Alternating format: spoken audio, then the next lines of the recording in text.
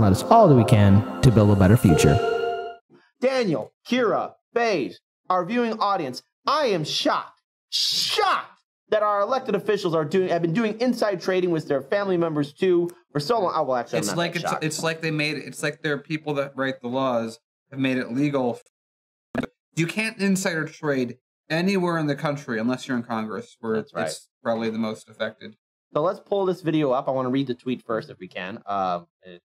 Phase, I'd like to read the tweet. So let's pull that video up. So first, Speaker Nancy Pelosi dismisses calls for lawmakers and their spouses to be prohibited from trading their stonks.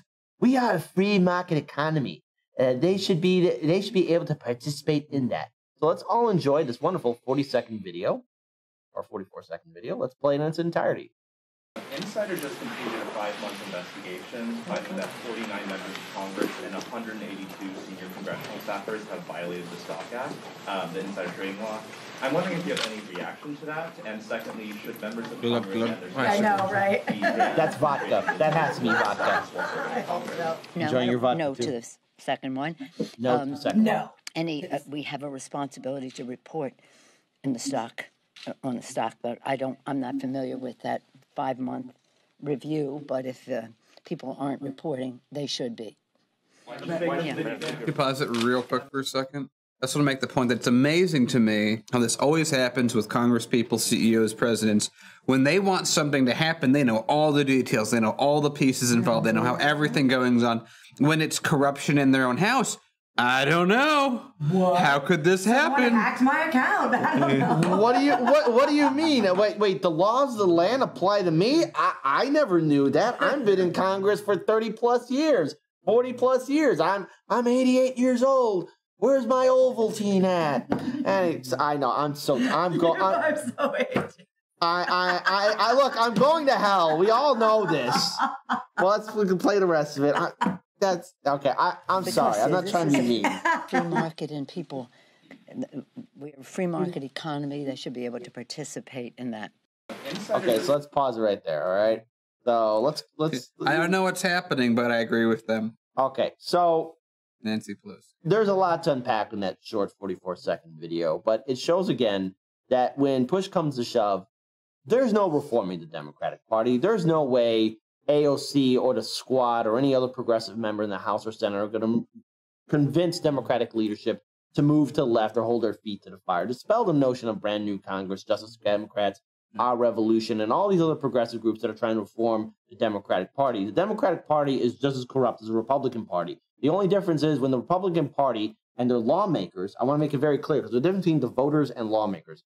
The Republican and Democratic lawmakers, when the Republican Party, when they give you the middle finger, they mean it. It's refreshing to see an honest enemy. But what the Democratic Party does, and the lawmakers like Nancy or Chucky Boy Schumer or Biden or Harris or anybody else, they put on this neoliberal mask, smiling, saying, oh, yes, we do care about Medicare for all. Yes, we do care about UBI. We care about all these issues, but you got to vote for us so we can get more of us in office so we can sit on our hands and do nothing. That's all. Because they don't give a damn. They're in the same racketeering business as the Republican officials are. It's all one big club, and you are not in it. And their spouses are playing in the game. And, you know, the thing is, we were talking about this before the show. Look at that. The Christmas train's going by. Yeah, it is. Oh, it is? Yeah, that's it right there. Oh, it's the Christmas train. There you go. Yeah. Professionalism, folks. So there you go. Just a reminder, it's a real window. Yeah, so there we go. Before I hand it over to Daniel and Kira, again, if you know anyone who's a diehard Democratic voter or a diehard Republican voter, look, try and get them out of this mindset, because what you saw there was real honesty from a lawmaker. They don't care about following the rules. They can do insider trading and bribery and corruption, and they're not going to be held accountable, all because we have a corporate media that's protected them and a loyal voting base in both the Democratic and Republican parties. We want real accountability. We want real change. Well, the first step is breaking away from the two-party system. And sadly, a lot of us still haven't gotten over the fact that we are being controlled by these puppeteers who are controlling our government, all while abandoning us. They abandoned us in 2020. They left us alone again in 2021. And they're going to do the same in 2022, only except this time they're going to be on their hands and knees begging for us to vote for them, which is something I'm not going to do. I'm going to support ballot initiatives, and I'm going to support third parties And that being said, I want to hand it over to Daniel and Kira. Daniel, why don't you take it away? We're talking a little bit about this before the show. It's like, you're fighting an empire. You're fighting a very formidable opponent just by the way that it's set up. And we have to be the people that get people to move away from both parties. Neither party is good. Neither party is useful. It's just an abusive couple, and America's the children that are suffering the beatings and the manipulation from them. And it's like in the squad, like I was talking about the squad earlier. It's like such a shame that it's that they're where they are. It's like Nancy Pelosi, like a strong enough wind can knock her down, and like none of the squad are able to surmount that. They're like if Kit's Nancy Pelosi, like this is the squad. I pushed her really hard. I did a lot of work. Do that I'm really sorry. I'm gonna cry. I'm sorry about that. That is the squad, and America is stuck with abusive, manipulative, alcoholic parents running the country into the ground. And ironic, here's a crazy thing just to kind of summarize America. The economy is terrible. Everything's bad. Stock market still goes up, still gets bailed out by the Feds. You know what make the stock market go down? UBI. Healthcare for everyone. A reduction in the wars. That's what hurts the stock market. Things that help you. Yeah, I actually think Holly Horn made a really great point in our chat, saying this is not news. It would be news if she suffered consequences. And I tend to that sentiment, although I was honestly a little surprised at how forward she was with her answer in regard to that. There wasn't any sidestepping, like a bunch of slurring and stuttering that we usually get from Nancy when she gets a little awkward about a question that she obviously doesn't want to answer. Her brazenness in that was a little bit surprising, and of course, extremely infuriating. Just so y'all know, the Congress folk who actually violate the Stock Act, the standard consequence of that is $200 fee. Oh, whoa! $200. Wow. So wow, that's a hard hit. How are they ever going to recover? My God. Waived by the House or Senate at the Senate ethics officials. Oh, so it could be waived away. You don't have to pay. So I thought that was really interesting, and okay, well, who cares then? And then U.S. senators outperform broader market. This is an old number because I swear I had heard a different number. I'll give you this number from, I can't even remember, 2011, right before Congress passed the law in 2012 to combat insider trading. The stock market, performs at about you can guarantee about 10% gains annually. Back in 2011, U.S. senators were outperforming the broader market by 12%.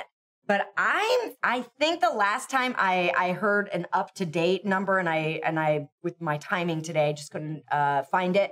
But I think 10% annually for the normal folk, and then I think it's 28% that they're performing at annually if you are a legislator. So, to Nancy's point of this is how the free market works. Everybody should be able to take part in it.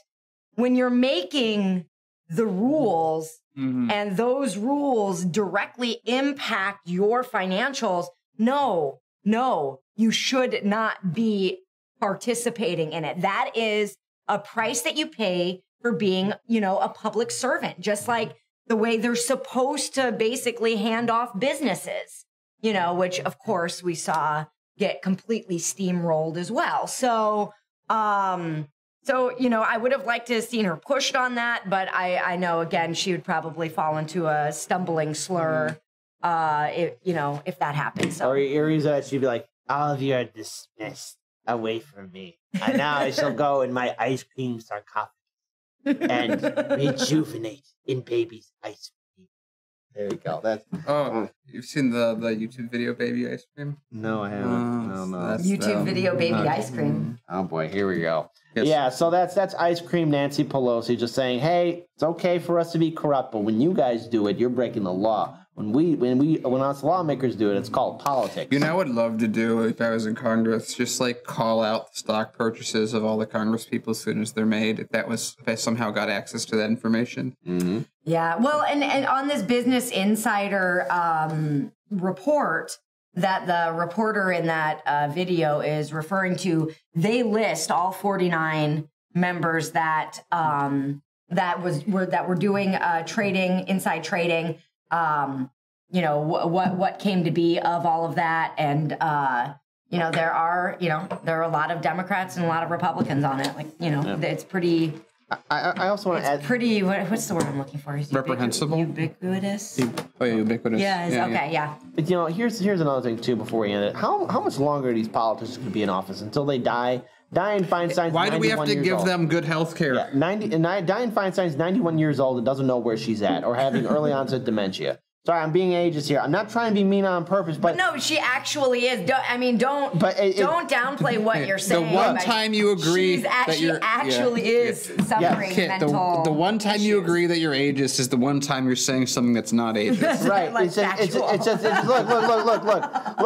Because I'm gonna be, maybe if I live long, I don't know if I'm gonna live that long, but if I get to my age and there's gonna be things I want to do. One of the things I'm not gonna want to do is be involved in politics. There's a lot you could do in your 90s or 80s or whatever you want to do. Retired. Yeah, just hang around, walk around, in my RV. Yeah, or talk to your grandchildren, or all the ham you can eat. Eat a ham sandwich. Count trucks. Go ahead and do that. Trust me. But being involved in politics, Nancy Pelosi's got to go. AOC, where are you at? How come you don't have the courage to stand up to her? I actually think that AOC is not a real threat in general. I think that we just have to get someone that has any amount of backbone and then just push AOC lightly and she'll just fall over. Yeah, AOC be like, oh, I'm going to go cry in a corner. And then meanwhile, Nancy's just there just eating ice cream. Like, come on. This is so pathetic. Dianne Feinstein, 91 years old. Biden getting early onset dementia. Nancy, 88 years old. I mean, they all got to go. Like, what more can they do? Then, meanwhile, Russia and China, their leaders are just like, eh. Yeah. Oh, look at the old person. Yeah. We'll make you a ham sandwich. Cute. We'll make you a ham sandwich. Putin's like, duh. Yeah, so there we go. So, folks, lesson of the day: insider trading bad, but our politicians are doing it. Insider trading bad, reprehensibly, morally reprehensible, unless you're in office where you have the closest ability to get the most money off of it. And get a $200. Then why wouldn't you? You'd be crazy not to. You'd be crazy not to. I mean, that's really how she should have answered. Yeah. Like, do you know how much money I'm making? Yeah, she's like, that ice cream's not going to buy itself. Every year I increased my wealth by 50%. I'm happy. There you go. Yeah. Old hag bag Nancy. So there you go. That's a good one. Oh, that's going to get us cooked off. I know. You know what? At this point. To help kid out on that, it is a brand. It's the Hag brand. And of course, it's a very high-end brand. So, of course, Nancy would buy it. Do the Hag brand have bags? I don't know. It just came in my brain. I just thought old hag bag Nancy. I like the term. Yeah, so there you go. Good. Maybe we can make it trend. Maybe, audience. Hag bag Nancy. Yeah, old hag bag Nancy. Oh, I'm going to hell. All right, folks. We're going to move on. Right there with you. Let's go. Hey, we'll be friends right there. All right, Dan, you'll join us too, buddy. So there you go. All right, folks. We're going to.